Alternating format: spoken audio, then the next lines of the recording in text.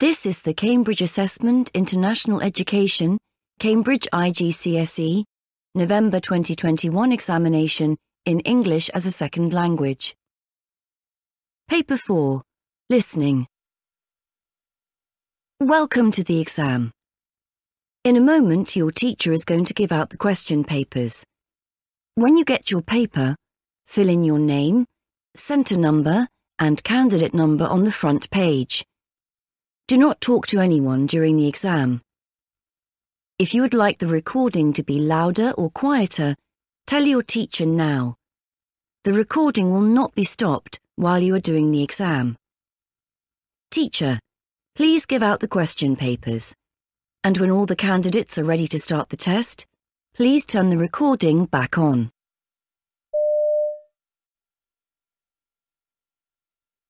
Now you are all ready. Here is the exam. Exercise 1. You will hear 4 short recordings. Answer each question on the line provided. Write no more than 3 words for each answer. You will hear each recording twice. Question 1. A. Who told the girl about the music website she used? B. Which instrument did the girl write about? Have you done the music homework? Yes, I used this fantastic website. What, the one the teacher gave us the link for? It was a really good site. I'm sure it was, but I lost it. Fortunately, my brother had used this other one at some point, so I had a look at that and found just what I needed. Lucky you. So, did you write about the trumpet like you said you would? The website had information on so many different instruments that I kept changing my mind. I ended up doing my essay on the violin, but only after I'd spent ages finding out about the piano.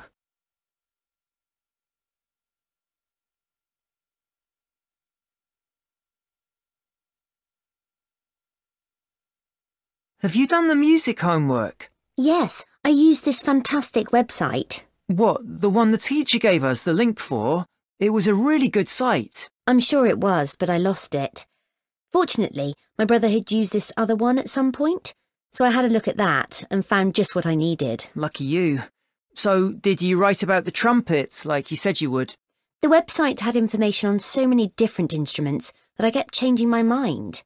I ended up doing my essay on the violin, but only after I'd spent ages finding out about the piano.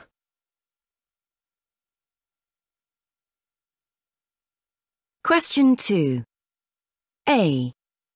When does the boy want to get his friend's bike? B. How long does the boy want to borrow his friend's bike for? Hi Adam, it's Ahmed. I was just phoning you about your bike. It's really kind of you to offer to lend it to me, but I've just heard that the arrangements for the bike races I'm taking part in have changed.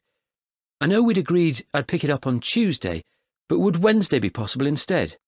Another thing is that there's going to be an extra race now on the following day, which I'd really like to take part in too, so I was wondering if it'd be possible to hold on to it for 4 days rather than the 3 days that we'd originally agreed. Anyway, ring me back.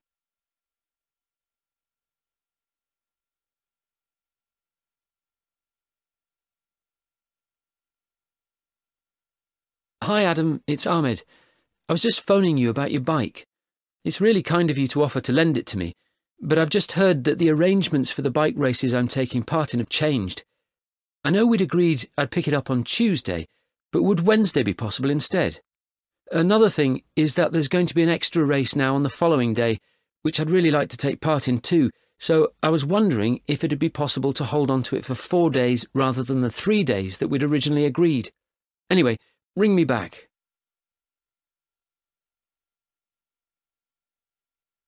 Question 3. A. Which sport has the woman just started doing? B. What did the woman enjoy least about her lesson? You look exhausted. Yes, I've just been doing some sports and I'm not used to it. I've needed to do more for ages, so instead of sitting at home watching tennis on TV, I'm actually having a go at playing it now. I considered taking up rugby, but that involves too much physical contact for my liking. So, have you just had a lesson? Yes. I thought it'd involve having a game with someone, but the coach had us doing lots of jumping first, which was really hard.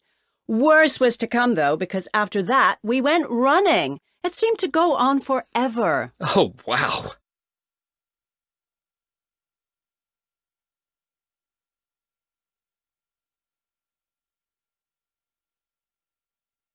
You look exhausted. Yes, I've just been doing some sports and I'm not used to it. I've needed to do more for ages, so instead of sitting at home watching tennis on TV, I'm actually having a go at playing it now. I considered taking up rugby, but that involves too much physical contact for my liking. So, have you just had a lesson? Yes. I thought it'd involve having a game with someone, but the coach had us doing lots of jumping first, which was really hard. Worse was to come, though, because after that, we went running. It seemed to go on forever. Oh, wow.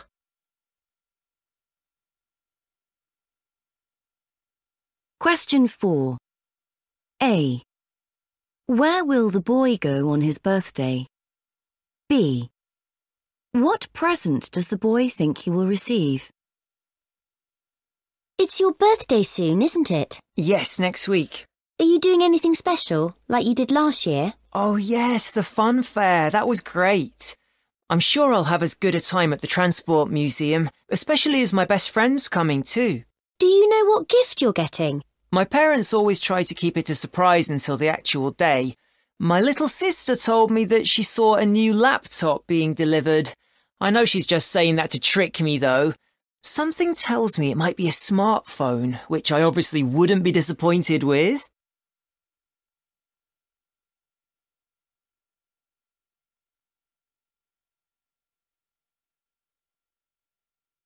It's your birthday soon, isn't it? Yes, next week. Are you doing anything special, like you did last year? Oh yes, the fun fair. That was great. I'm sure I'll have as good a time at the Transport Museum, especially as my best friend's coming too. Do you know what gift you're getting? My parents always try to keep it a surprise until the actual day. My little sister told me that she saw a new laptop being delivered. I know she's just saying that to trick me though. Something tells me it might be a smartphone, which I obviously wouldn't be disappointed with.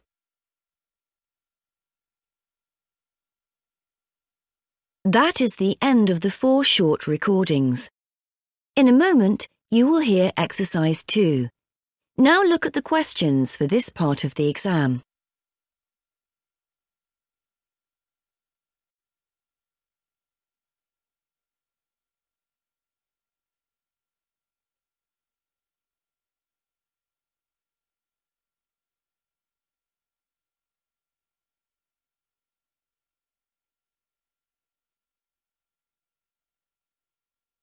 Exercise 2.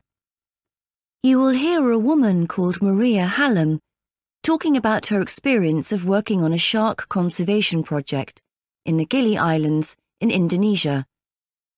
Listen to the talk and complete the details below. Write 1 or 2 words or a number in each gap. You will hear the talk twice. Hi, everyone. My talk today is about a fantastic shark conservation project I was involved with in the Gili Islands in Indonesia. I've always been interested in animals, particularly sea creatures. I actually worked as a vet's assistant after graduating, but was employed as a biology lecturer by the time I went to Indonesia. The university I worked for was great in letting me take a break from work to go there. Before leaving home, I decided to do a full-time diving course. Although the charity I was volunteering with said they'd provide dive training in the first 2 weeks of me being there, I really wanted to learn before I went. My local dive club had courses that lasted either 1 week or 3 weeks, and I chose the longer of the 2 to get as much experience as I could. When I arrived at the project's headquarters in the Gili Islands, it looked very much like the photos I'd seen online. What a picture could never show, though, was how good the food tasted. I was expecting it to be of the same basic quality as the accommodation there, but it was actually as good as in an expensive restaurant. Before we started diving, we were given information about why we need projects like the one I was on. Sharks have been part of marine ecosystems around the world for over 400 million years. Although it's estimated that there are over 900 million sharks left on Earth, we are losing roughly 100 million of these every year due to fishing. Many of the world's 440 species are caught accidentally, but the result is the same. So, after learning about the damage humans are doing to these beautiful creatures, I went on my first dive. Within a few minutes, a shark appeared out of the blue. It seemed to be the exact same shape as a bull shark to me, but my dive buddy told me afterwards it was actually a tiger shark. Neither of these species is as large as a white shark that most of you have probably seen in nature documentaries on TV, but they can grow pretty big too. Each person had a specific job to do during dives, so as soon as a shark appeared, one volunteer had to photograph it, while another, in this case me, would measure it. I used a special laser device to do this. A third person would film it, but this was quite a specialized role, which I'd like to train to do one day. Back on land, there was also plenty to do.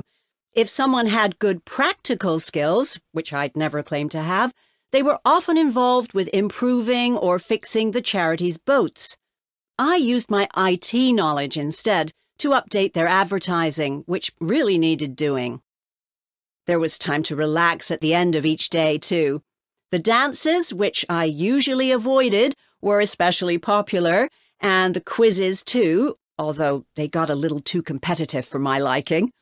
The presentations were what I most looked forward to. They were organized by the charity and given by researchers. I hope you found that interesting. Any questions?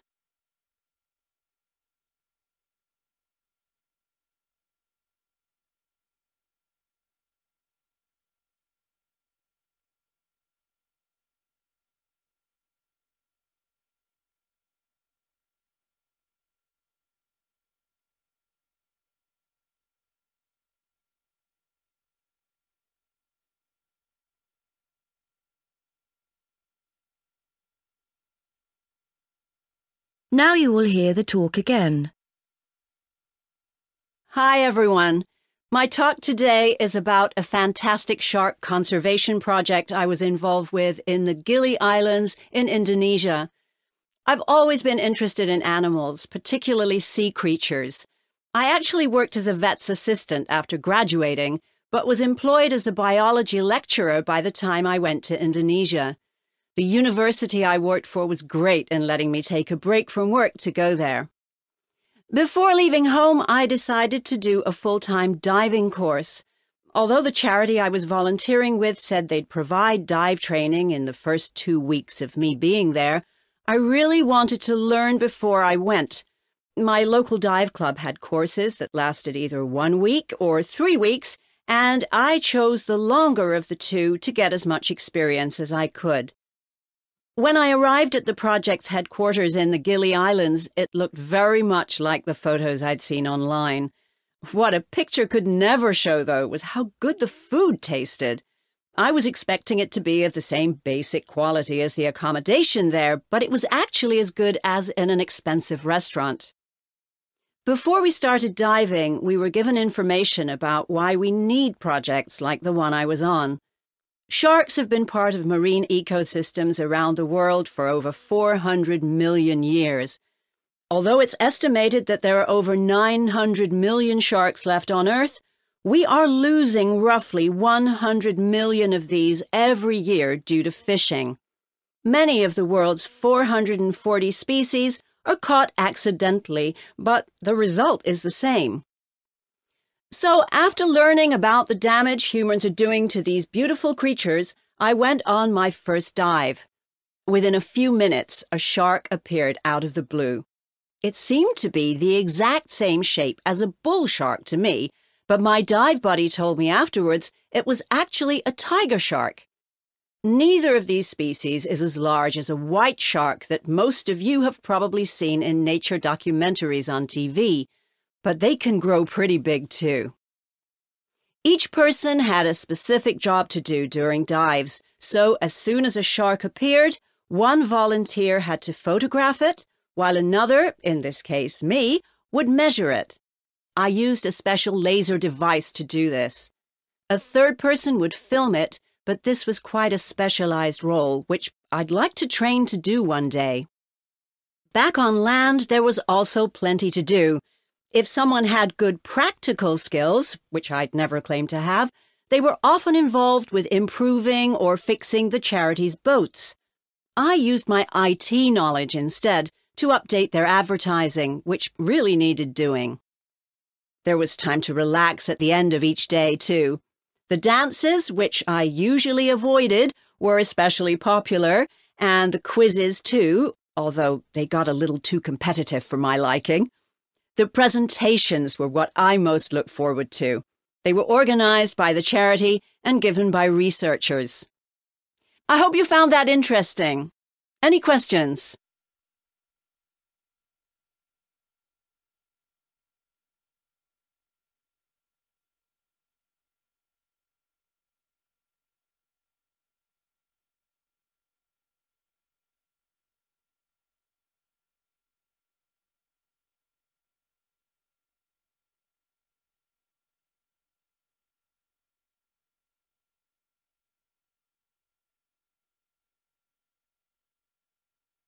That is the end of the talk.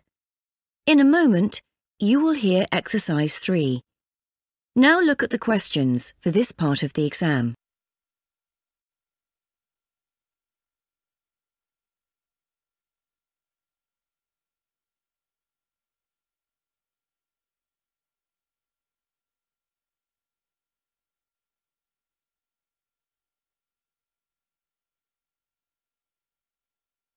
Exercise 3.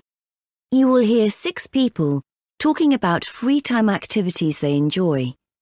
For each of speakers 1 to 6, choose from the list, A to G, which opinion each speaker expresses.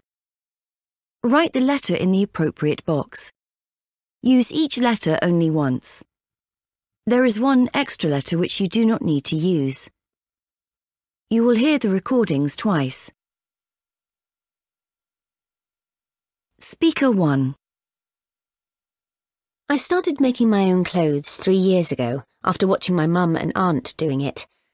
Learning to use a sewing machine wasn't half as complicated as I thought it would be. The instructions were really easy to read. It's meant I can make professional-looking items without having to spend ages learning how to sew by hand. I made something every weekend to begin with, but feel like I need a new challenge now. Perhaps it's time for me to have a go at another craft. I like to keep busy.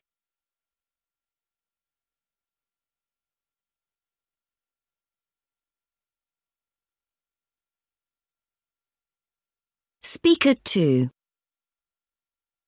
I love producing short videos, which I then put online. I write and film little stories and ask friends to appear in them. They're generally happy to help if they've got time. Filming in public means lots of people come up and ask what we're doing. I used to be shy when explaining to them, but that's no longer an issue for me. I even thought about becoming a professional director. But what I've read about the difficulties they have with actors means I prefer to keep filmmaking as a hobby.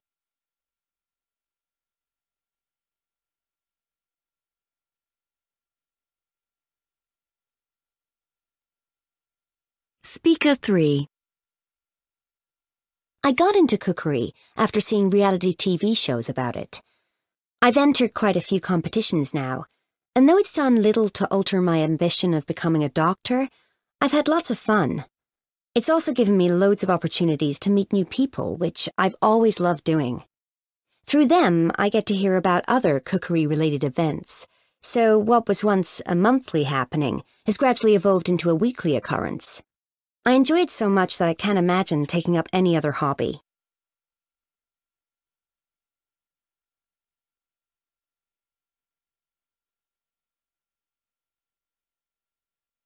Speaker 4.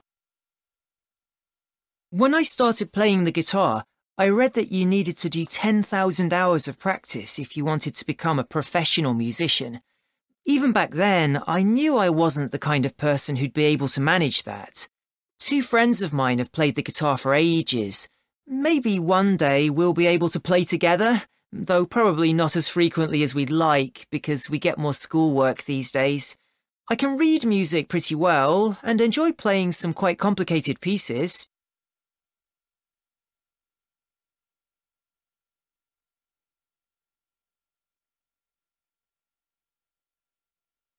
Speaker 5. In my free time, there's nothing I enjoy more than writing poetry. When I started reading poetry, I became fascinated by how you could say so much in so few words, and started trying to do it myself. I've never lacked confidence, and found that the more I practiced, the better I got. It didn't take long to come up with things I was really pleased with. I've started a poetry club with a couple of classmates who wrote some poems themselves after reading what I'd written.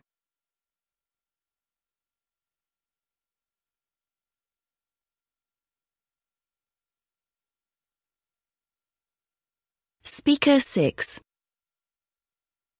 I spend most of my free time gaming online. I prefer to become very good at lots of different games rather than being a total expert at one or two. My plan is to eventually make a living by posting videos online of me playing various games. People who do this can get millions of views and subscribers. I read lots of reviews of new games to decide which ones to play. Then it's really exciting trying out the game to see if it's as good as the review says.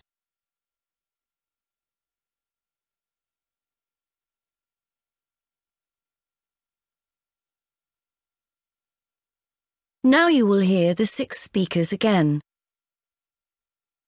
Speaker 1.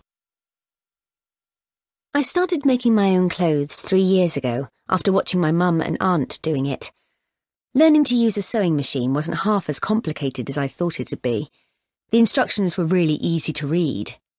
It's meant I can make professional-looking items without having to spend ages learning how to sew by hand. I made something every weekend to begin with, but feel like I need a new challenge now. Perhaps it's time for me to have a go at another craft. I like to keep busy.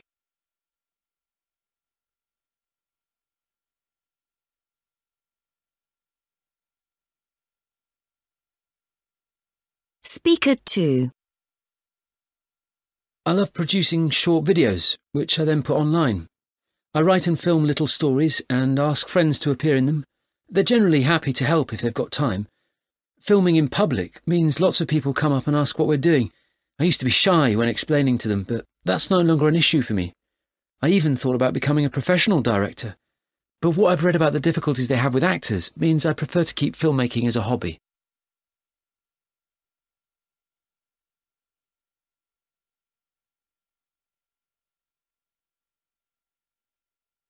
Speaker 3. I got into cookery after seeing reality TV shows about it. I've entered quite a few competitions now, and though it's done little to alter my ambition of becoming a doctor, I've had lots of fun. It's also given me loads of opportunities to meet new people, which I've always loved doing. Through them, I get to hear about other cookery-related events, so what was once a monthly happening has gradually evolved into a weekly occurrence. I enjoy it so much that I can't imagine taking up any other hobby.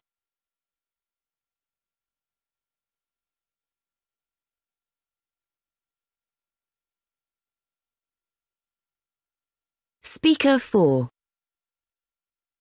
When I started playing the guitar, I read that you needed to do 10,000 hours of practice if you wanted to become a professional musician. Even back then, I knew I wasn't the kind of person who'd be able to manage that. Two friends of mine have played the guitar for ages. Maybe one day we'll be able to play together, though probably not as frequently as we'd like because we get more schoolwork these days. I can read music pretty well and enjoy playing some quite complicated pieces.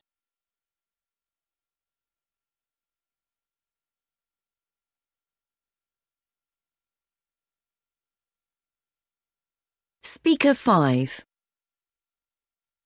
In my free time, there's nothing I enjoy more than writing poetry. When I started reading poetry, I became fascinated by how you could say so much in so few words, and started trying to do it myself. I've never lacked confidence and found that the more I practiced, the better I got. It didn't take long to come up with things I was really pleased with. I've started a poetry club with a couple of classmates who wrote some poems themselves after reading what I'd written.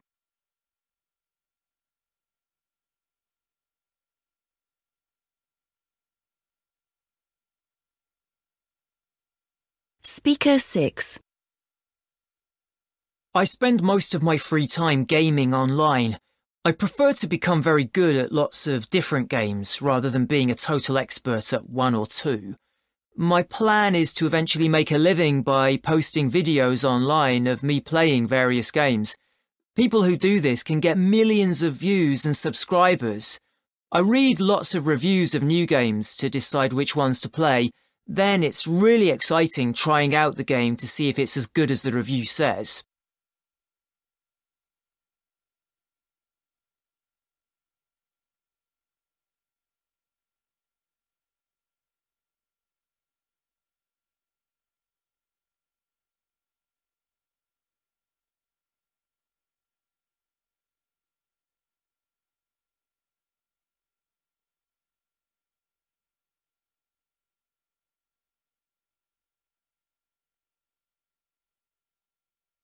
That is the end of exercise 3. In a moment, you will hear exercise 4. Now look at the questions for this part of the exam.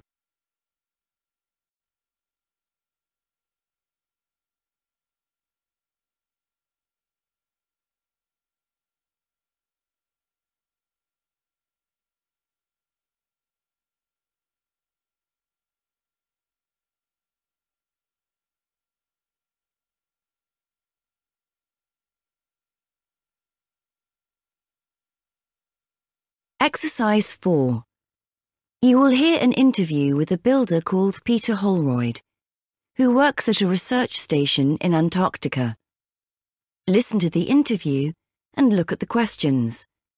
For each question, choose the correct answer, A, B, or C, and put a tick in the appropriate box. You will hear the interview twice.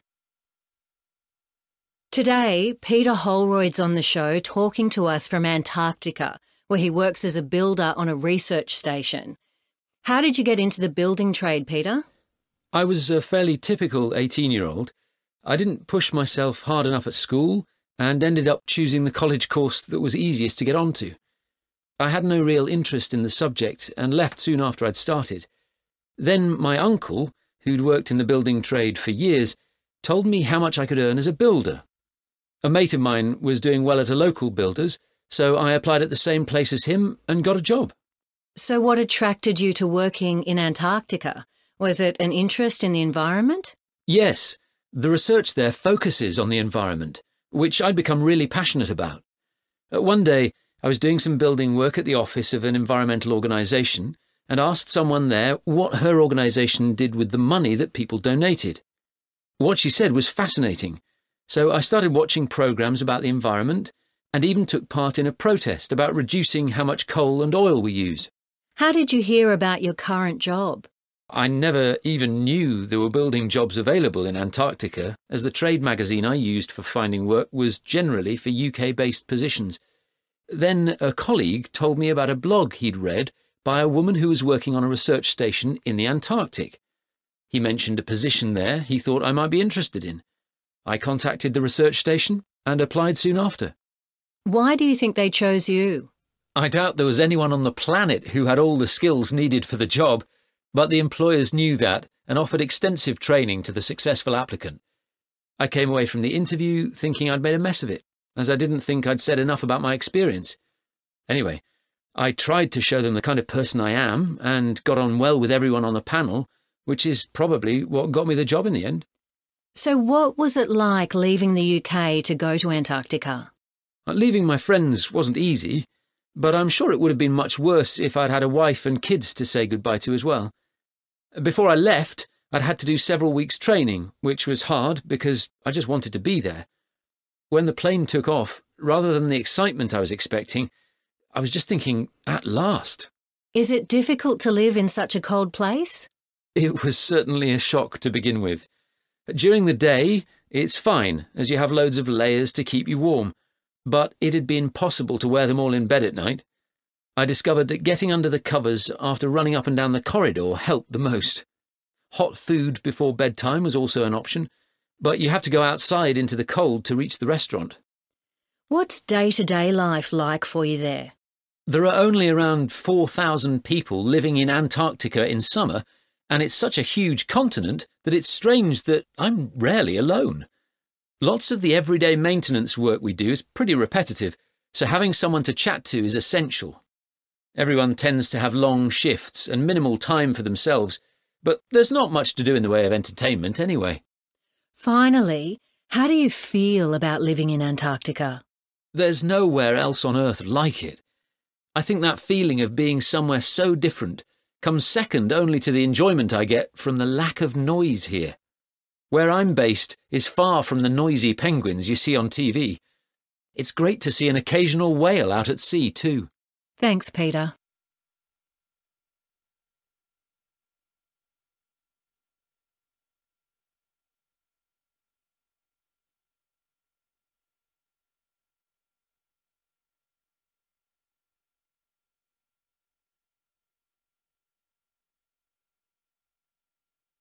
Now you will hear the interview again. Today, Peter Holroyd's on the show talking to us from Antarctica, where he works as a builder on a research station. How did you get into the building trade, Peter? I was a fairly typical 18-year-old. I didn't push myself hard enough at school and ended up choosing the college course that was easiest to get onto. I had no real interest in the subject and left soon after I'd started. Then my uncle, who'd worked in the building trade for years, told me how much I could earn as a builder. A mate of mine was doing well at a local builder's, so I applied at the same place as him and got a job. So what attracted you to working in Antarctica? Was it an interest in the environment? Yes, the research there focuses on the environment, which I'd become really passionate about. One day, I was doing some building work at the office of an environmental organisation and asked someone there what her organisation did with the money that people donated. What she said was fascinating, so I started watching programmes about the environment and even took part in a protest about reducing how much coal and oil we use. How did you hear about your current job? I never even knew there were building jobs available in Antarctica, as the trade magazine I used for finding work was generally for UK-based positions. Then a colleague told me about a blog he'd read by a woman who was working on a research station in the Antarctic. He mentioned a position there he thought I might be interested in. I contacted the research station and applied soon after. Why do you think they chose you? I doubt there was anyone on the planet who had all the skills needed for the job, but the employers knew that and offered extensive training to the successful applicant. I came away from the interview thinking I'd made a mess of it, as I didn't think I'd said enough about my experience. Anyway, I tried to show them the kind of person I am and got on well with everyone on the panel, which is probably what got me the job in the end. So what was it like leaving the UK to go to Antarctica?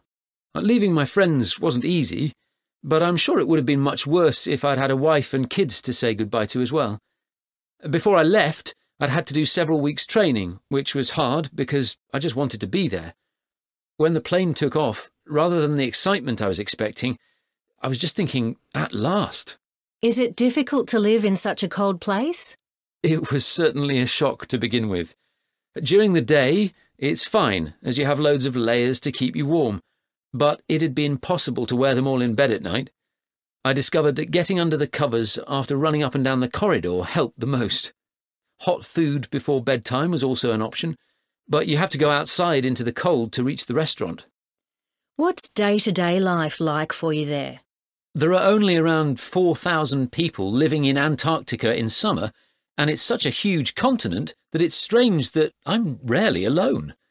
Lots of the everyday maintenance work we do is pretty repetitive, so having someone to chat to is essential. Everyone tends to have long shifts and minimal time for themselves, but there's not much to do in the way of entertainment anyway. Finally, how do you feel about living in Antarctica? There's nowhere else on Earth like it. I think that feeling of being somewhere so different comes second only to the enjoyment I get from the lack of noise here. Where I'm based is far from the noisy penguins you see on TV. It's great to see an occasional whale out at sea too. Thanks, Peter.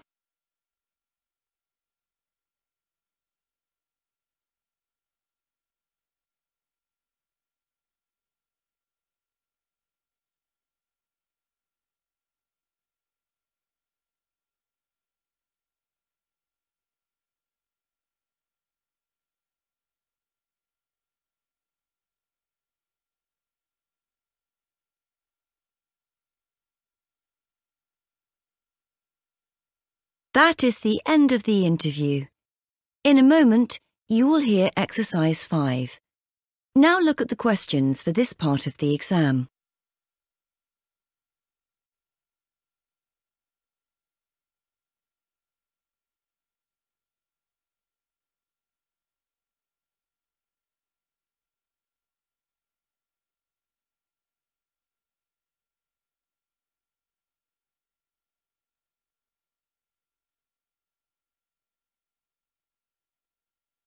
Exercise 5, Part A. You will hear a woman giving a talk about a famous scientist and astronomer called Johannes Kepler. Listen to the talk and complete the notes in Part A. Write 1 or 2 words only in each gap. You will hear the talk twice. Hello everyone and welcome to my talk about one of the most famous astronomers and scientists ever, Johannes Kepler. Kepler was born in Germany in 1571 into a relatively poor family. As a child, he developed polio, a serious disease that affected thousands of children at this time. It made movement very difficult, so walking in many cases became impossible. Kepler was fortunate to avoid these serious effects of polio, but it did weaken his eyesight, which had an impact on him for the remainder of his life. Kepler's intelligence was obvious to both his family and teachers from an early age, particularly his skills in mathematics. He was offered a scholarship at a prestigious German university and delighted in showing these abilities off to anyone who was interested, especially students who were doing the same philosophy degree as him. After leaving university, Kepler ended up teaching mathematics and also developed a passion for astronomy, the study of space, stars and planets. Another of Kepler's interests was explaining how different inventions work. The way in which a clock functions had already been documented, but even the most advanced astronomers of the age had little understanding of how a telescope allowed them to see faraway objects so clearly until Kepler explained this. It's his expertise in astronomy that Kepler is most remembered for today. He made many important discoveries during his lifetime, not least of which was his theory that the moon was responsible for creating tides, which had puzzled people for many hundreds of years. His ideas repeatedly created arguments within the scientific community because they were so different to the majority of existing theories. Kepler published many books and papers in his lifetime, and his most famous work was about how the planets move around the sun. Kepler used the word orbit to describe the movement of one object around another in space. He also came up with the word satellite for the smaller planet or moon that moved around the larger one. Although we tend to think of this word as being relatively new because of the technology it describes, it's actually over 400 years old. Since his death in 1630, Kepler's work has continued to influence scientists to the present day. I hope you enjoyed listening to my talk about this amazing scientist. Now, does anyone have any questions?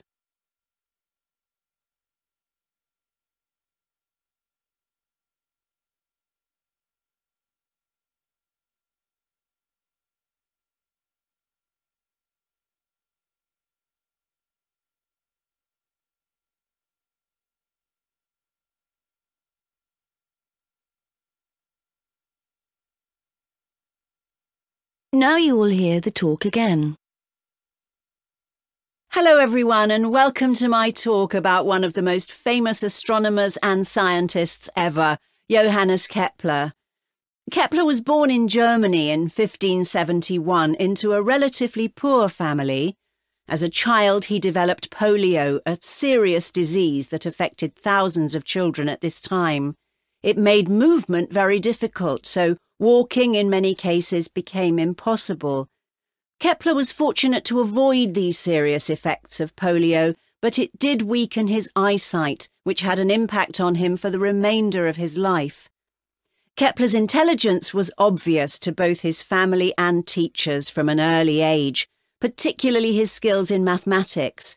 He was offered a scholarship at a prestigious German university and delighted in showing these abilities off to anyone who was interested, especially students who were doing the same philosophy degree as him.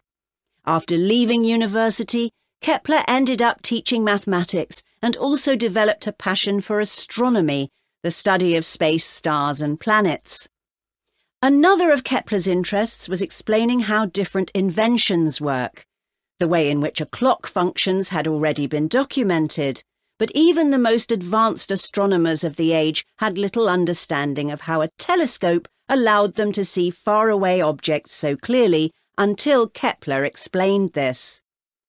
It's his expertise in astronomy that Kepler is most remembered for today. He made many important discoveries during his lifetime, not least of which was his theory that the moon was responsible for creating tides, which had puzzled people for many hundreds of years. His ideas repeatedly created arguments within the scientific community because they were so different to the majority of existing theories. Kepler published many books and papers in his lifetime, and his most famous work was about how the planets move around the sun. Kepler used the word orbit to describe the movement of one object around another in space. He also came up with the word satellite for the smaller planet or moon that moved around the larger one. Although we tend to think of this word as being relatively new because of the technology it describes, it's actually over 400 years old. Since his death in 1630, Kepler's work has continued to influence scientists to the present day. I hope you enjoyed listening to my talk about this amazing scientist. Now, does anyone have any questions?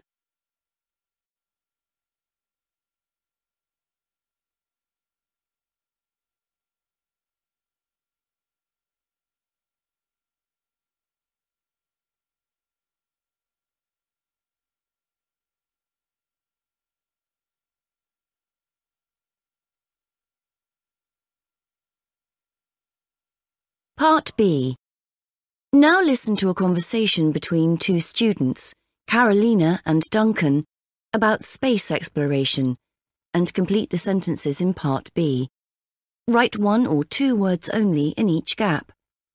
You will hear the conversation twice. Hi, Carolina. Oh, hi, Duncan. That talk about Johannes Kepler was fantastic. It shows that space exploration has been going on for a long time, in one way or another. Yes, although it's only recently that we've actually been able to send people and objects into space to help us explore. But doing that is so expensive.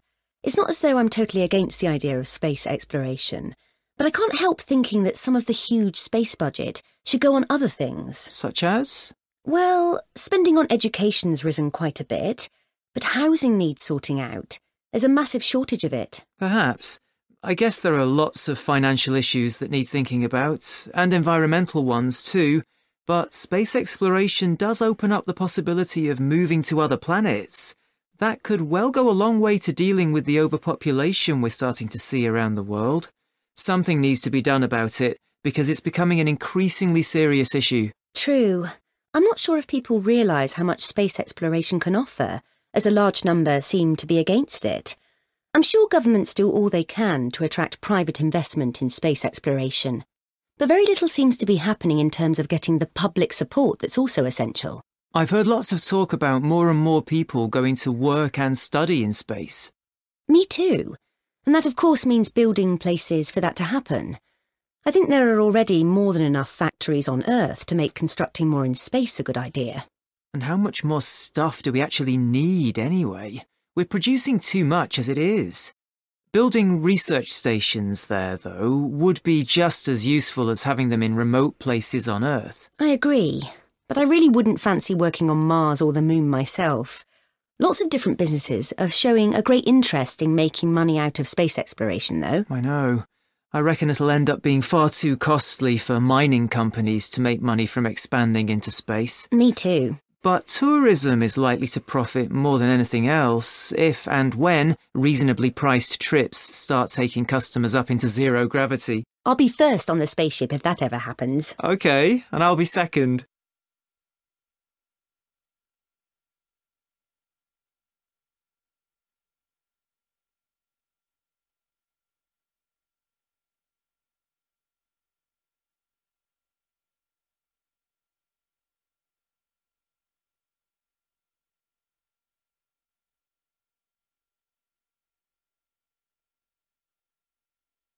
Now you will hear the conversation again. Hi, Carolina. Oh, hi, Duncan. That talk about Johannes Kepler was fantastic. It shows that space exploration has been going on for a long time, in one way or another. Yes, although it's only recently that we've actually been able to send people and objects into space to help us explore. But doing that is so expensive. It's not as though I'm totally against the idea of space exploration, but I can't help thinking that some of the huge space budget should go on other things. Such as? Well, spending on education's risen quite a bit, but housing needs sorting out. There's a massive shortage of it. Perhaps. I guess there are lots of financial issues that need thinking about, and environmental ones too, but space exploration does open up the possibility of moving to other planets. That could well go a long way to dealing with the overpopulation we're starting to see around the world. Something needs to be done about it, because it's becoming an increasingly serious issue. True. I'm not sure if people realise how much space exploration can offer, as a large number seem to be against it. I'm sure governments do all they can to attract private investment in space exploration. But very little seems to be happening in terms of getting the public support that's also essential. I've heard lots of talk about more and more people going to work and study in space. Me too. And that of course means building places for that to happen. I think there are already more than enough factories on Earth to make constructing more in space a good idea. And how much more stuff do we actually need anyway? We're producing too much as it is. Building research stations there, though, would be just as useful as having them in remote places on Earth. I agree, but I really wouldn't fancy working on Mars or the Moon myself. Lots of different businesses are showing a great interest in making money out of space exploration, though. I know. I reckon it'll end up being far too costly for mining companies to make money from expanding into space. Me too. But tourism is likely to profit more than anything else if and when reasonably priced trips start taking customers up into zero gravity. I'll be first on the spaceship if that ever happens. Okay, and I'll be second.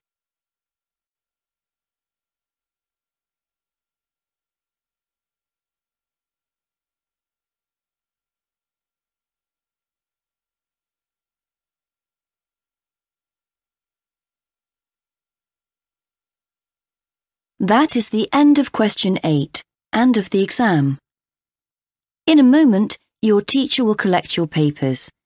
Please check that you have written your name, centre number and candidate number on the front of your question paper. Remember, you must not talk until all the papers have been collected.